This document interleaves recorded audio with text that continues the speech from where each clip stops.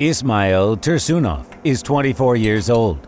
He never smoked, did not abuse alcohol, and spent a lot of time outdoors. In his free time, he was engaged in swimming and boxing. Everything changed in the summer of 2018 when Ismail was diagnosed with dilated cardiomyopathy. How much is there? 68. Before this weighed 94 kilograms, now 67. It was necessary for this surgery. How do you like more? One was 94 kilograms. Before the surgery, he was only in his room on the bed. He could move from his bed to the table. He could go there to take a shower. That is, a person's life was limited to only one room.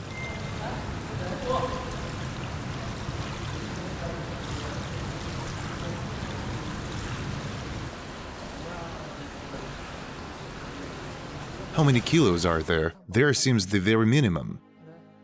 Let's start quietly. Oh, great. Once again. Good, good. All perfect. He can walk now. A wellness center, a swimming pool.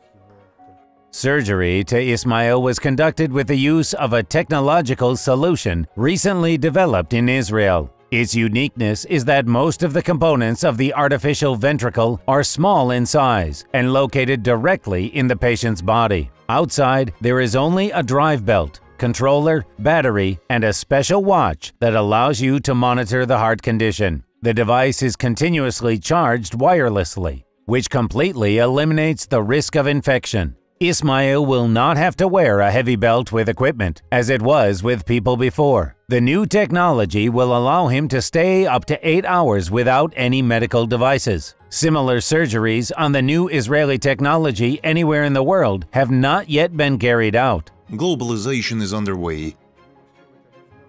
We are a clinic. We entered into this international scientific research.